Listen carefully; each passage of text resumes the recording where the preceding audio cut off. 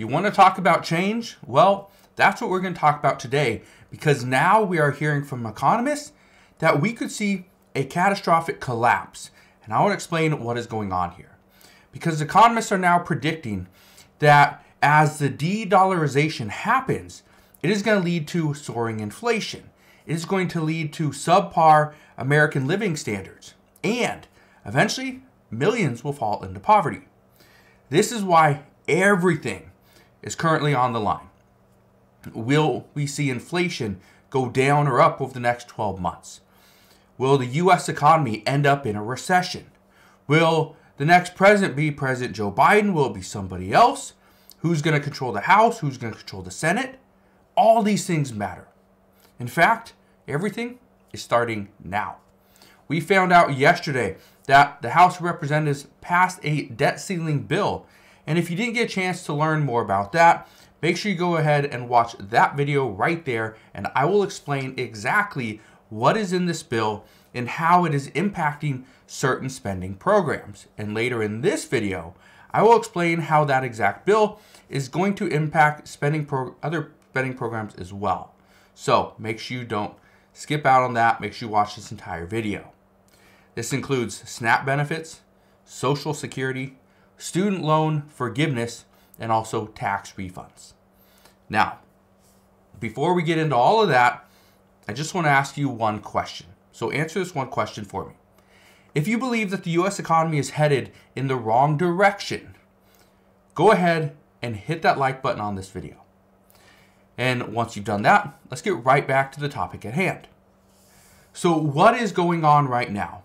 How is your standard of living going to be changed forever? Well, it's going to be changed from a lot of different ways. Did you know that just recently we started to really see the economy change? Even though things have been changing from good to bad for some time, these changes have been slowly rolling out. For example, just recently we learned that Disney is going to be laying off thousands more employees. Gap, just this morning, they announced they will lay off another 1,800. Tyson Foods will also lay off hundreds of employees as well. And Bed Bath & Beyond, they had to file for bankruptcy, just like David's Bridal. This is a problem. The economy is changing. All of this shows that things are not getting better. In fact, they're getting worse. And if you need more proof of that, economists predicted that the first quarter GDP, this is the gross domestic product, for the U.S., this was going to be at 2%. However, it came in this morning at 1.1%. We were 0.9% off. And now you may be thinking, 0.9%, that's not bad. Well, essentially, no, it's not horrible, but it's not what we expected. And the truth is that consumers were still spending money back in January. Everything started to change towards the middle to end of February and into March. So according to experts now, they are expecting that the second quarter GDP is going to reflect this change in spending. And that's why the second quarter GDP, chances are, could be negative. If it is negative, followed by a third quarter negative GDP print, this would mean the U.S. is in a recession. 2 consecutive quarters of negative GDP. Now, you want even more proof that the U.S. economy is changing? Well, according to a recent report, Americans who make more than $200,000 per year have filed for unemployment benefits at a record pace in just the past few weeks. According to FundStrat, they say, and I quote, an estimate of 113,793 unemployment claims were filed by Americans earning over $200,000 per year. This is the highest level since the pandemic, and the trend shows this is accelerating higher, with this week likely to be the crossover point where unemployment claims over $200,000 earners exceed unemployment claims under $25,000 earners. If this week is this inflection point where people that make over $200,000, there's more of them being laid off than those that are making under $25,000 per year. That is just insane. Okay, that's an incredible turn. And the reason why this is such a big deal is because this is what we've been talking about before, is we are seeing companies lay off the higher end earners. People making over $100,000. Those are the ones that are losing their jobs. Now, again, it's sad to see anybody lose their job. It doesn't matter if you're making $500,000 or you're making $25,000. It is sad to see it. But here's why economists are looking at this. Because if you make $200,000 per year, guess what? You're probably not living paycheck to paycheck. Chances are you don't have a massive amount of credit card debt. You may, but you could probably pay it off.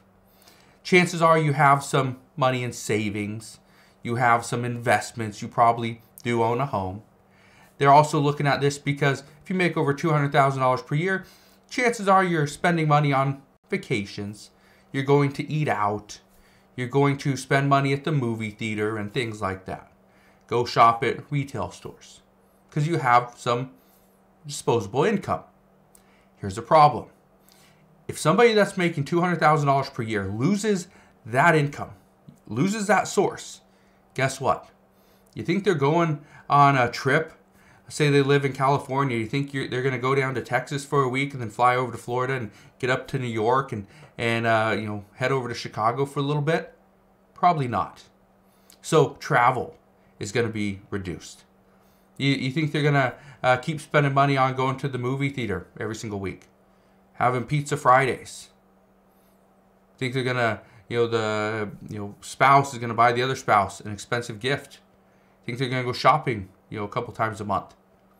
Probably not. These are things that are going to end. This is going to hurt our economy. All these things matter. Okay, let's just face it. All these things matter, and all of these things are what economists have worried about for some time. And now they're worried that the Fed's decisions this week is going to impact the economy even more. But it's also, how is this a debt ceiling going to get increased?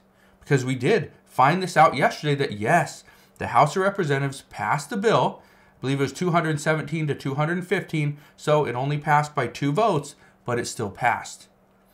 Now, experts believe that this new credit crunch that we're sitting in now is really putting a grip on the economy.